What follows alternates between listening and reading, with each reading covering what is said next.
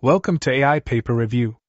Today, we're going to talk about LLaMa, a state-of-the-art foundational large language model.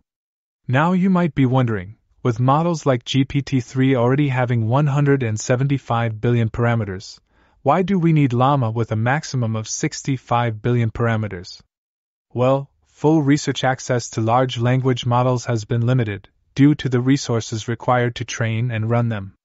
LLaMa is a smaller, more performant model, which means that it requires less computing power and resources to use.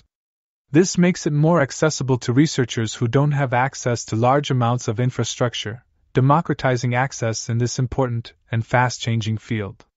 With LLaMa model and hundreds of dollars training costs, researchers were able to launch chatbots like Stanford Alpaca, Vicuna 13b, etc. Moving on to the method. LLaMa is based on the transformer architecture and leverages various improvements that were subsequently proposed. To train the model, the authors chose text from the 20 languages with the most speakers, focusing on those with Latin and Cyrillic alphabets. The training dataset is a mixture of several sources that cover a diverse set of domains, containing roughly 1.4 trillion tokens after tokenization.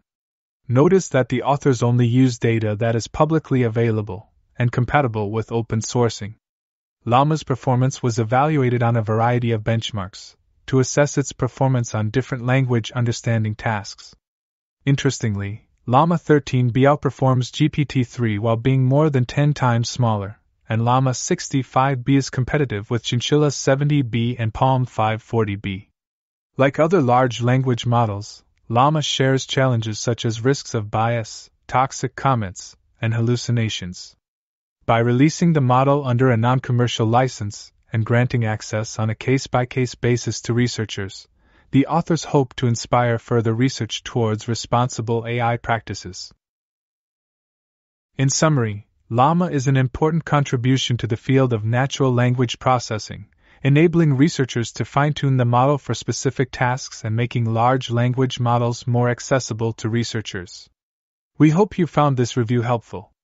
Don't forget to like and subscribe for more AI paper reviews.